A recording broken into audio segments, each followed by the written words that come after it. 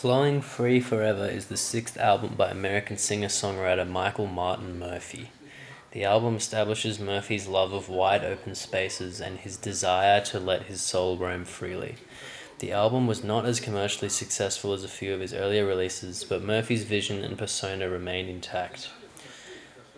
The album contains the song Cherokee Fiddle, which was later recorded by Johnny Lee for the film soundtrack Urban Cowboy. Flowing Free Forever peaked at number 130 on the Billboard 200. It was released in 1976, genre cowboy music, country. Here's the album cover.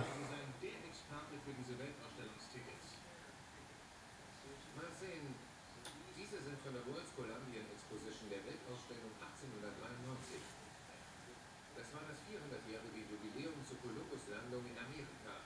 Er ist hier abgebildet. Ja, darum hieß sie auch Columbia Exposition.